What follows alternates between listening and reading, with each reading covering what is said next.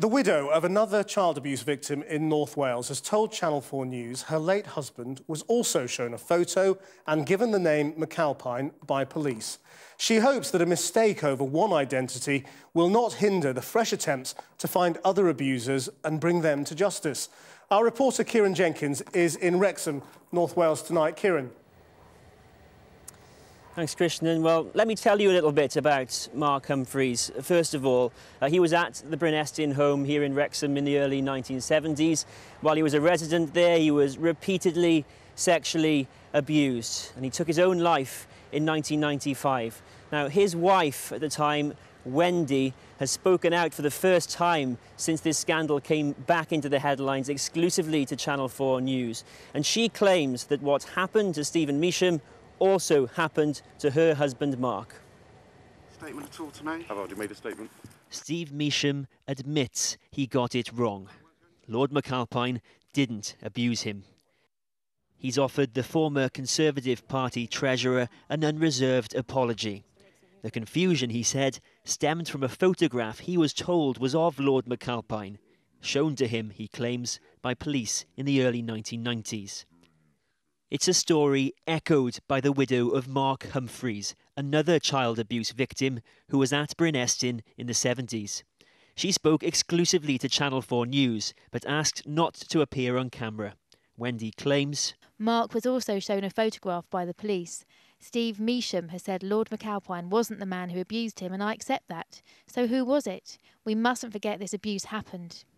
Lord McAlpine says the claims were wholly false and seriously defamatory.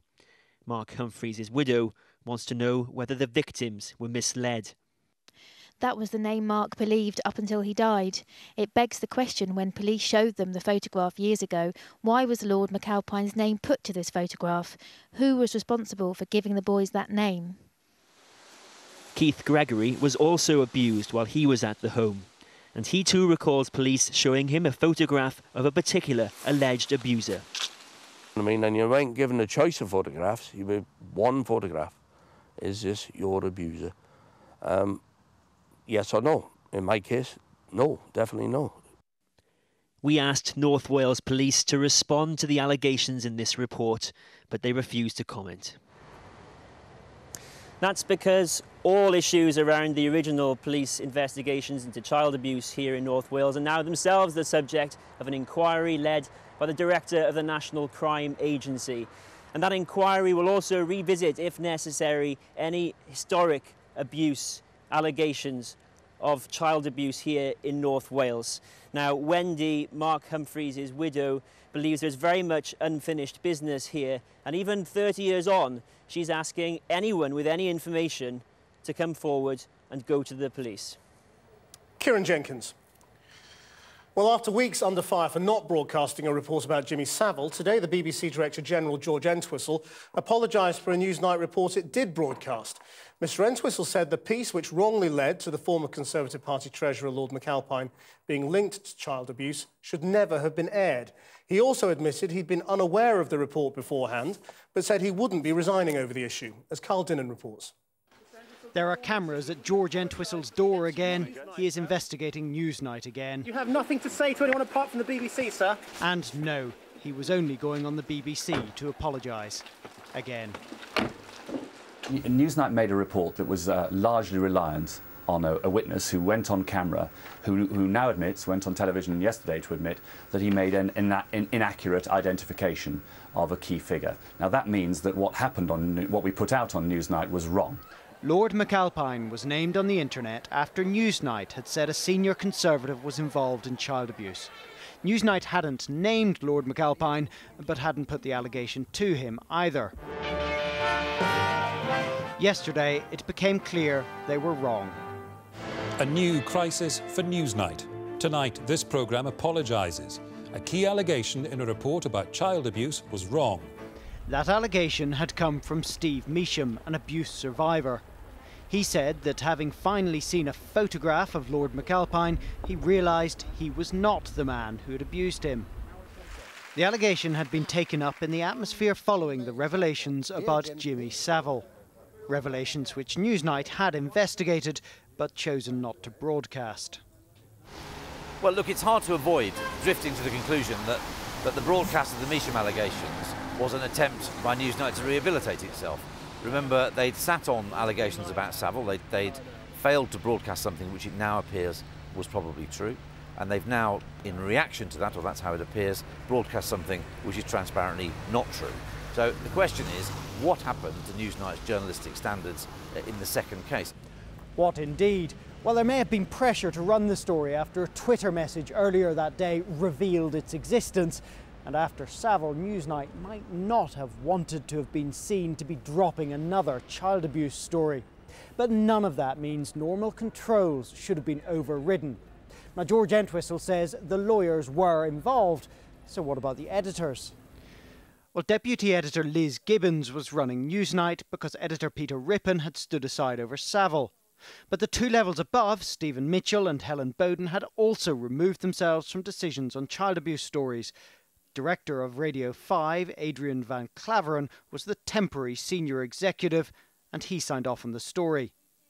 But responsibility for that new structure lies with the Director General, George Entwistle.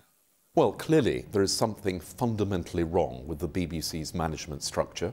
This has represented a failure of management at every level, and that goes up to and it includes the Director General. And so George Entwistle will be called back to the Culture Committee soon. They'd already told him to get a grip over Savile, and now he'll have to explain why he did not know about the Newsnight story until the following day. A report on what went wrong at Newsnight is due on his desk tomorrow. Well, we did ask for an interview with the BBC Director General, George Entwistle, but he only did interviews on the BBC. Earlier, I spoke to Sian Griffiths. She was the local council official in Wrexham, who we interviewed on this programme on Thursday, who was closely involved in two of the investigations into the child abuse scandals in North Wales. I asked her how she felt about the last 24 hours of media hysteria. Well, I hope it hasn't had that much of an impact, really, because, you know, if Stephen, you know, has come forward and said that he has made an honest mistake in relation to identifying somebody who abused him, when you look at everything else that's come over the last week, there are other individuals who've come forward through all different sorts of avenues, including the Children's Commissioner for Wales, with allegations that, people are saying are new allegations. Then personally, I think the inquiry just, the two inquiries that David Cameron or Theresa May have set up, they just need to carry on and just start the work that they've been asked to do. People are now talking about Stephen Measham as an unreliable witness, as if you can't believe anything he says. What would you say about Stephen Measham as a witness and as a victim of abuse? This doesn't just apply to Stephen. I think that anybody who has been abused, I don't think any of us can possibly imagine what that actually does to somebody. I just think at the end of the day, there will be issues about their memory. It's not about the fact that they're not telling the truth. It's not about them making stories up. It's about the fact that it's not always going to be a totally accurate picture. What you've told us is that when a police officer attempted to tell the inquiry about a particular individual, who happened in this case to be a high-profile political figure, he was stopped from giving any more evidence about that. Is it also the case that the name that was read out to Waterhouse was not looked into further in the course of the inquiry? As soon as that name was uttered, everything stopped. It was stopped, but no, I work for the local authority and we weren't a party to any decision-making that the tribunal made. I don't know whether the tribunal behind the scenes re-looked at that person's name. I mean, the other thing is, until we actually get a copy of the transcripts of Peter Ackley's evidence, I'm not 100% sure what that name is, because you're talking nearly 16 years ago. I really think that all the reporters, all the press, they need to gain access to the transcripts of the tribunal, and then they can actually see what names were named and how the evidence was given and any cross-examination that went after that. Sian Griffiths, the former local council official in Wrexham.